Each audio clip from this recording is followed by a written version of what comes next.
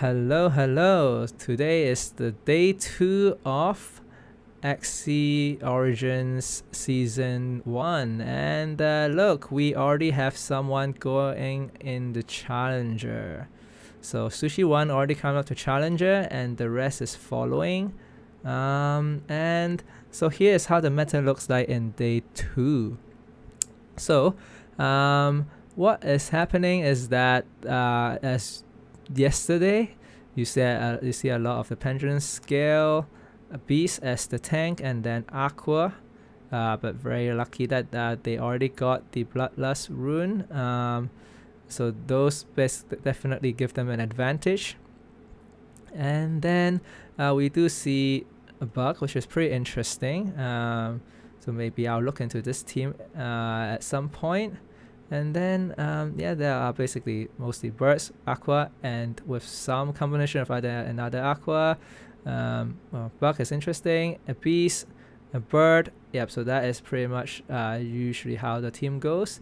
And of course I've skipped this one, number 7 and number 13. Those are also very interesting, and I'm probably going to look into one of those, probably the one from 7th rank at the moment. So those are the sustain builds, it looks like. But before I go into those, let me just scroll through and see what else is there. So another sustain here. Okay, at least one without a beast at the front, which is interesting. But wow, I see someone already got 2 Raven's Tactic. Pretty impressive, I would say. And yeah, so I would say the meta is mostly Pendulum Scale Beast with some Aqua or very aggressive build, and the sustain builds. Alright, so I would say those are the 2 viable stuff on top, and then you scroll down to here, and I assume this is more of like a poison build because with the runes. So yeah, so this is how it is so far at the moment, and you do see people starting to get the epic runes, with the Bloodlust being on top, which is what you would expect in a way, and the top of the meta. And you do see some Raven's Tactic a bit further down as well. But today, okay, I'm going to actually dive into a sustain build, which is a bit different in terms of very different in terms of gameplay, compared to an aggro build, which is, you know, trying to hit. So, and sustain build. So Yanie 23 has a very interesting build. Quite like the color of this Axie, I must say. I don't really see it that much. And of course a very interesting rune as well that you might not see that often. So let me just see. So you have a plant, and okay, I might as well just click into each Axie and go from there. So I assume, actually I don't know which one is going to be the front and the back, and I assume this might be the front. I'm not too sure actually, but okay, they do have 2 plants and a Dawn. And Dawn, oh, I love this color. Well, okay, let's just look at one of the plants first. So this plant interestingly plays Cucumber Slice. When I say interestingly, it's because it was very OP and it got nerfed, but I assume that it's still powerful enough that I guess this person wants to play this card. It's an AoE heal, so it can be very strong, especially given the healing boost. But the nerf is basically that it gives less healing boost, and Banish is probably the biggest one, because then that just means you can only play Cucumber Slice once per game, and once you play it, it's gone. And then another thing to know is Clover. Clover can be pretty strong, so Clover is a summon. And it gives you leaves, and once you have the leaves, then it heals you for a bit every turn at the end of the turn. And actually the key point, well, not the key point, but one of the side effects of having a summon is that you can actually place them in the front or some position that allows the summon to block an attack. So that basically can also be used as in a way a shield to tank one hit. So that's pretty interesting. Another interesting thing I think is Silent Whisper. So this is basically to deal with poison teams, right? So that basically what happens is that the poison stack, instead of you taking poison damage, the poison heals you for 1 HP per poison stack, and that happens for 6 turns, which is basically 3 times, which is pretty significant, I would say. And I would say the last card that's interesting. Actually, these 2 cards both are interesting. But this one was the one that I'm looking at, is the one that applies fear. So the secret that applies fear, which I find it very, very, very annoying to play against, especially as an aggro build, where of course you want to hit them, but as soon as you hit into this secret, then you have this fear. And what fear does is that, well, it's a debuff where once your Axie got fear, this debuff, then whenever you use an attack card, then it shuffle the confused into the draw pile, right? No, it's the draw pile, meaning you will draw it pretty soon, right? Not the discard pile, draw into the draw pile. So if, let's say, you play 2 attack cards after you get feared, then you're shuffling 2 confused cards into your draw pile, and you are probably going to get it very soon. So it's very annoying to play against as an aggro build. And yeah, I was going to skip over this one, but actually Cleanser can be very interesting or very important, again, against aggro, but also against poison, because it basically allows you to remove any debuff. So there are a lot of debuffs in this game, like what's that one called, that basically decreases your doubt. Yes, doubt, which decreases the healing ability. So that one is the very important one for sustain builds to remove. And of course fragile as well. Fragiles basically lets the user decrease the effects of shield by 50% for the user. So of course if you play a lot of shield card, you don't want to have fragile. Okay, so that is the one of the plants, and then let's look at the dawn. I think this is probably the most interesting one. First of all is that there's this rune. Let me just go back here. So Arcane Protection, very strong rune, I would say. I think if I remember correctly, it's a rune that as long as this Axie has let me think, a buff. Alright, so for each buff that it has, then it decreases damage, basically reduces damage to this Axie by 5%, and you can get to a maximum of 20%, right? So meaning if you need 4 buffs, and this is why there's this synergy where you have a clover to get a leaf, and a leaf is a buff as well. So a leaf on this Axie will be counted as a buff, and then their cleanse definitely is a buff as well. I think the cleanser. There are probably other ways of getting buffs as well. So that just means this is going to be very hard to get through. Okay, and let's look at the skills, which I'm definitely not too familiar with. Okay, so Gecko is very interesting. And AoE heal does a bit of damage to itself, but then heals the rest. And then actually the heal is not the most important one. It's the cleanse that's very important. Cleanse everyone is very strong, especially if you have doubt, you have maybe fragile, or you have vulnerable. All those we can just cleanse. And okay, this is actually a very interesting card that I've never seen that much, but recently I have seen, is that basically it heals 4 times for 20, so it ultimately heals 80 randomly, I think, across your team. And the very interesting part is that it also applies a damage boost, which I don't think it matters too much in this kind of build. And then there's the Kataro, which is quite important for hitting summons like Mavis, basically. And of course it's also good for this energy in general, because usually if the opponent has 3 Axies, you will be able to play it for free. And I assume it, let me just check, they might have, I'm not sure, okay, they probably, okay, I was going to say that they might have some charms that does something, but I think it's just a standard charm, not too sure.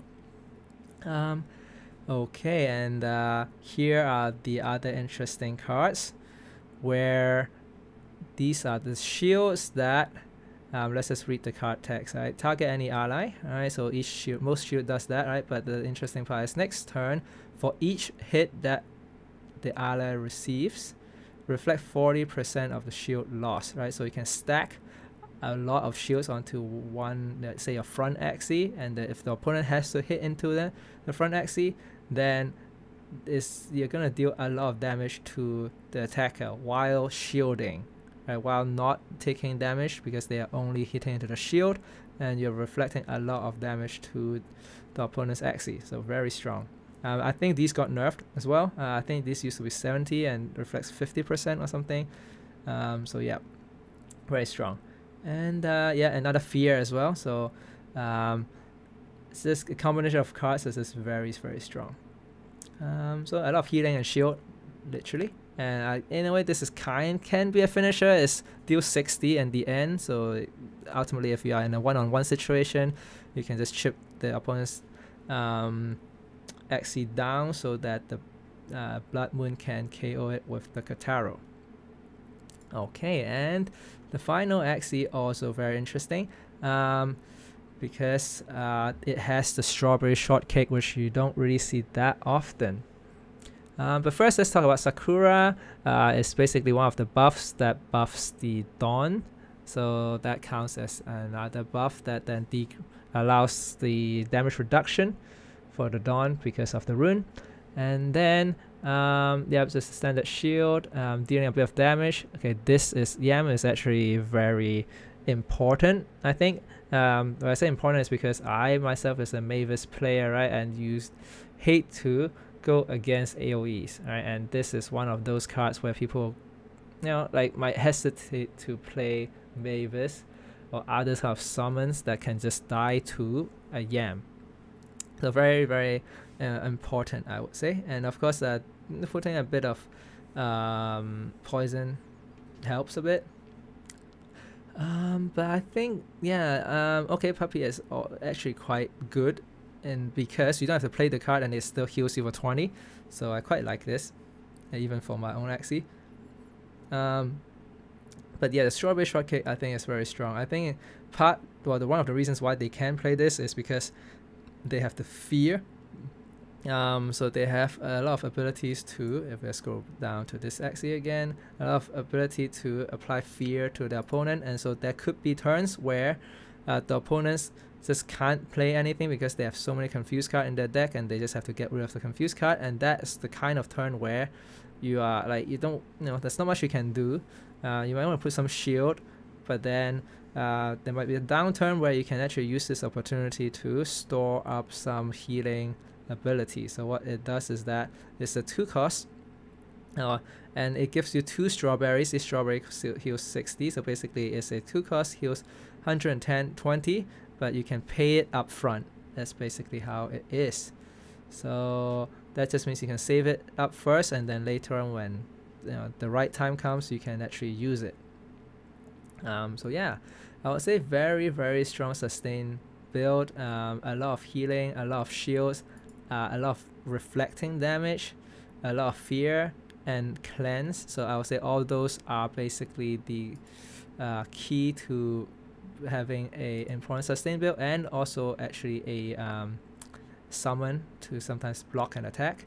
Another tip that I'll give you all is that if you have a summon, and well, one thing you can do is to put it up front so that you can actually force your opponent to hit into your summon first, and then because a lot of cards have the initial, and say initial deals extra damage, that kind of thing, but if they have to use their first card to hit into your summon, then they kind of lose that bonus for the initial bonus. Another thing, because I'm a bird player, I would know is that sometimes people will shuffle a blackmail into your deck, and blackmail is a card that basically applies taunt to the very back of the team, and then if you do have a blackmail, what you can do is to put the Clover at the back or any summons at the back, and then play the Blackmail, and then the taunt will go to the summon, and you force your opponent to hit into the summon in the first attack. So that could be pretty handy. And okay, so this is pretty much it in terms of the analysis. So maybe we can actually jump into some of the gameplays and see how it goes. Okay, interesting that they have like a win-loss kind of thing. So maybe let's start off with just playing the first one. Why not? Okay, let's see. And okay, let's just play this. And let's just pause and see the teams again. And now you can see the runes and charms, which are, I must say, pretty, I'll say basic, but like they don't have the OP runes and charms. I mean, this not the most difficult to get, I would say. And I would say this is probably the one of the more difficult to get one, but they did manage to get it, so that's pretty good. But I feel like, you know, like it's just, I would say, pretty standard runes and charms, and that's why I would say sustained build can be quite budget, meaning you don't need a lot of resources to get a decent sustained build, because of course this is a very well optimized one, but you don't have to. Meaning you can get a budget one with, you know, maybe less optimized, but it can still function very well. With basic runes and charms. Okay, so let's quick look at the opponent as well. It's a typical aggro team. An extra energy here. Grandma's Fan, very strong. Interestingly, to weak, which is unfortunate for them, is because yeah, going against sustain, the weak doesn't really do anything. Okay, the cleanse can be pretty strong. Yep, so another free energy, so that 2 free energy. Okay, then let's see how it plays out. Okay, so Yanie 23 is going second. Okay, this is a typical turn 1, not much happening. Okay, so let's see how they play this. So Sakura, okay, I mean that's probably a must. Okay, and then put in a shield up. Okay, pretty strong, pretty strong. Yeah, I must say I personally haven't played that much sustained build, so I'm learning quite a bit from it as well. Okay, getting quite a bit of pure water, so the bleed doesn't matter too much because they don't oh, actually no, the bleed can matter if they play a card. And yeah, so okay, so the secrets I don't see that much, so that is where the secrets comes in. The fear can be quite annoying to play against, but at this point the opponent is actually doing a pretty good job and chipping down the front. So let's see. Okay, Clover, healing. Okay, more fear coming in. Let's see, so now the opponent is feared, but luckily for the opponent, they actually do get the AoE to KO the summon, so actually they don't even get the leaves. Okay, but they do get another Clover, which is very lucky, I would say. Yep, just putting out of shield and go from there. Note that they're holding onto their pure water. Not exactly sure why, but yeah, it's partly because I really just don't play sustain builds enough to know how it usually works. But okay, so they do have the Mavis up, and Yanie 23 couldn't really deal with it at this point, but they finally get the Yam, so I'm pretty sure the Yam will be played at some point, or maybe, yeah, so just to get rid of the Mavis. And they are actually shielding the Clover, which is very interesting because they actually saw that the AoE could be coming and trying to save the Clover. But the front is going down, which might not be ideal, but that's where Cucumber Slice comes in. The AoE heal very strong, and now it's back to 2/3 of the health. Yeah, it must be very annoying to play against. Oops, sorry. So then, okay. Still can't get through the front for the opponent, which is pretty tough. Do get all 4 stacks of leaves from the clover. Do get the Kotaro value as well. And yeah, just healing. Just keep healing. So they managed to stall out a lot of turns already. And I think the opponents... it's not easy to get through. And you can see the cleanse very important, right? So you note that the front doesn't have the vulnerable because of the cleanse. I think maybe they should have done the weak first before they do the vulnerable. So maybe a bit of a misplay from the opponent, because I definitely value the vulnerable more than the weak. Okay, so it's time to heal back again, shield again, probably shield more, and yeah, so all 3 Axies very healthy. The opponent can't really do much. So can they even get through 1 Axie at this point? Yeah, okay, fragile, pretty good, but a bit too late probably. Let's see if they'll shift gear and change to protecting. Okay, that's protecting the front. And slowly chipping down the opponent as well. So this is actually quite important, because now the opponent is on a timer, so you want to slowly chip them down so that they actually go down faster. Okay, so the front finally goes down, and actually it's still not over, I must say. It's still pretty close because got the vulnerable, and so is, you know, can still go down pretty easily if the opponent has very good attack. But yep, so now they're just stacking on basically this Dawn, because this Dawn is really the key. And okay, this is where you can see that the summon blocks an attack, which is pretty strong. And yeah, the damage reduction is just too good. So 20% damage reduction, you can see the amount of buff. And yeah, I was thinking about the damage boost, why they have the damage boost. Yeah, now I understand. Alright, so damage boost is also a buff as well, so they do have all 4 buffs. So they make sure that their team has all 4 buffs. And of course, yeah, the opponent can't really do anything at this point, and that is GG. Okay, so that is a pretty good game. Let's look at another one that goes maybe a bit differently. So let's see. Actually, I want to look at one that's more like sustain versus an aggro, and see how an aggro can actually beat down a sustain build. Okay, let's see this time round how it goes. Let me pause the video again and look at the Axie. So this is basically the same, it shouldn't be any different. And the interesting ones are the opponents.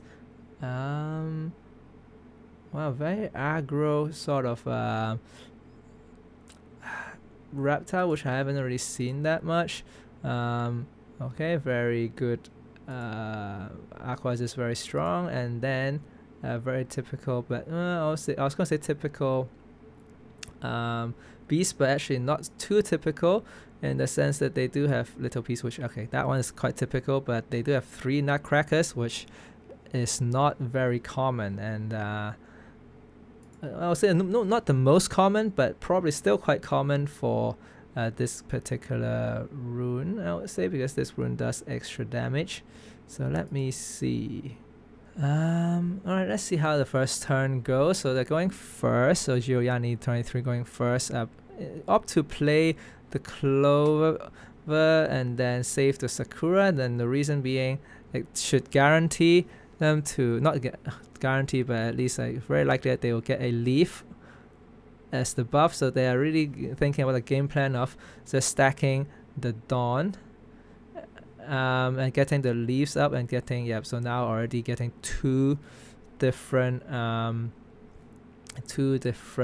buffs. And unfortunately the Kotaro didn't get the value, but I don't think it matters because there's no other cards that Yanie 23 can play. So okay, I'm just gonna show this rune. So this Reckless Hunter deals 20 extra damage.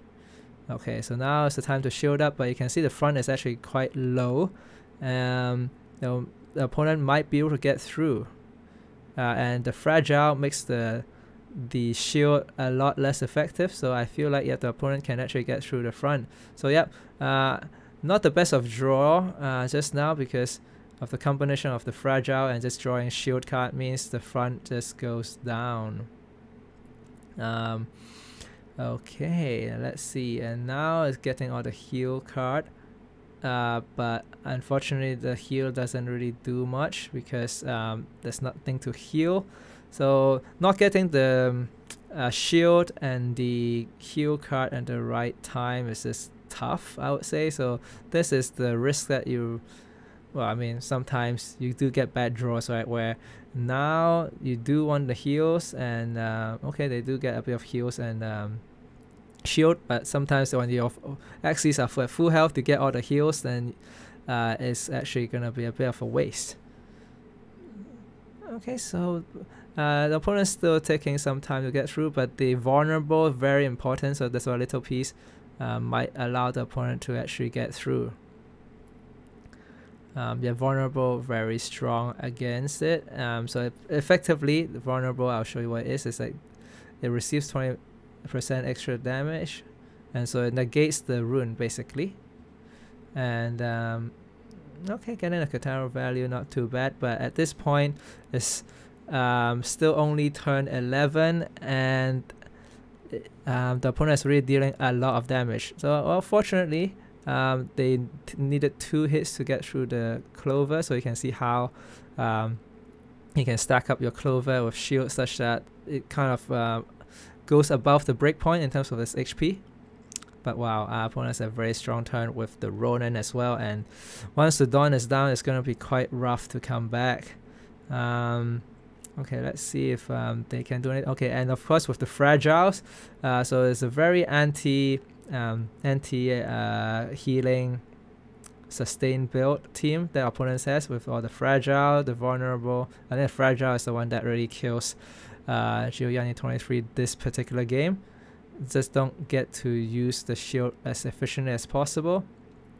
So it looks like it's gonna be not too easy.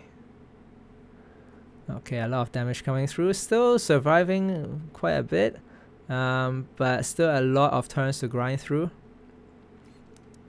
Yep. So it's trying to slowly chip at the opponent, but at this point it's still a long way to go. But still, I mean, not too bad because healing back to, I won't say full, but at least a pretty high health. But yeah, the opponent just have very strong cards. Ronin close to getting a KO, not quite. But now the Blood Moon comes, and actually in this case the Blood Moon works against Yanie 23 because it will deal damage. Yeah, so it also not just killed the opponent's Axie, but it will also kill your own Axie, the Blood Moon. So sometimes when you play against a sustained build, well, that's actually a pretty interesting turn, right? Because there's so much shield that the opponent just doesn't really do much and opt for saving for some cards. And now the opponents get a pretty strong draw, and managed to bypass the shield by hitting the back. And actually it's still a pretty close game, I would say, but do get the vulnerable, which I think is the key to success. And keeping an Axie at a pretty healthy range is also very important. And at this point just have to shield up as much as possible, but I think having one Axie being such a high health makes it a lot tougher for Yanie 23, because you want all the opponent's Axie to go down at the same turn. But unfortunately, yeah, the Blood Moon does KO, and it is a very, very close game. But unfortunately, because it's a healing team, they don't really have any attack to get through. I think it's just going to shield up, take the Blood Moon damage, and actually, yeah, still very close. It's really just down to this particular turn where the opponent managed to get just enough damage, and of course with the Blood Moon it just goes down. Yeah, and it's just surviving for 4 health, because I was thinking it should be a draw, but whew, that was a very close one. And yeah, it was very close to a draw, but the opponent just surviving at 4 HP to get the win. So very, very, very, very close game. And yeah, this is how I guess potentially you can go against a sustain build, but it still looks very, very, very tough to get through, and requires a bit of bad luck from the sustain build. There were some turns where they just get some healing cards with their full health. So yep, this is how a sustain build can work, and if it's the kind of thing that kind of playstyle that you enjoy, then do give it a go and try it out. It can be a pretty fun game where instead of dealing damage, you're just basically negating damage, and then play to the alternative win con, which is the Blood Moon. But do note that the Blood Moon deals damage not just to the opponent Axie, but also to yours as well, so you have to out heal the Blood Moon and the opponent's attack in order to win the game. So yeah, so it's a lot of calculations, a lot of thinking about where to put your shield and so on. So if you like that kind of thing, yeah, do give it a go. Okay, so this is it for today. Thank you all for watching. If you enjoyed my video, do consider giving me a like, comment, subscribe, follow me on Twitch, and use my Lenosian code Morris. Thanks again and have a good one.